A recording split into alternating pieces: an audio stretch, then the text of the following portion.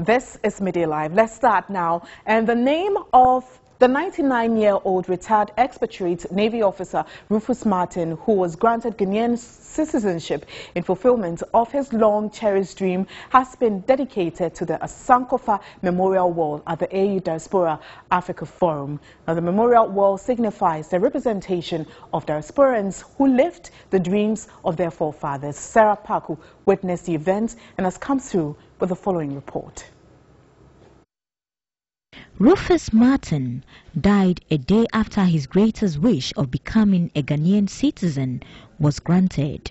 It was barely 3 months ago when he cheerfully danced at his 99th birthday celebration at his residence in Akwemufie in the Eastern region. Rufus was convinced that his great-grandfather, Jake Kane, was among the slaves that were transported to Europe, hence relocating to Ghana in pursuit of his ancestral lineage. His family successfully organized a conference ceremony for him while he laid on his sick bed. But he couldn't live longer to enjoy the achievement. His remains have been cremated according to his belief.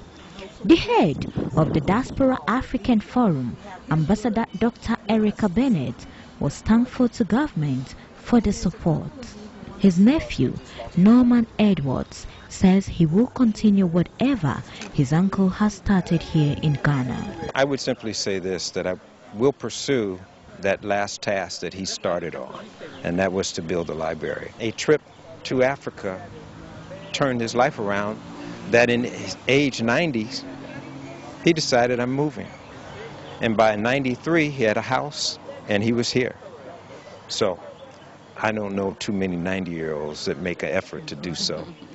But he found the energy, he found the warmth. So I want to keep that legacy of what he accomplished visible for others to understand. The ceremony was graced by close friends and family of the late Rufus Martin. And so rest in peace. Now to one.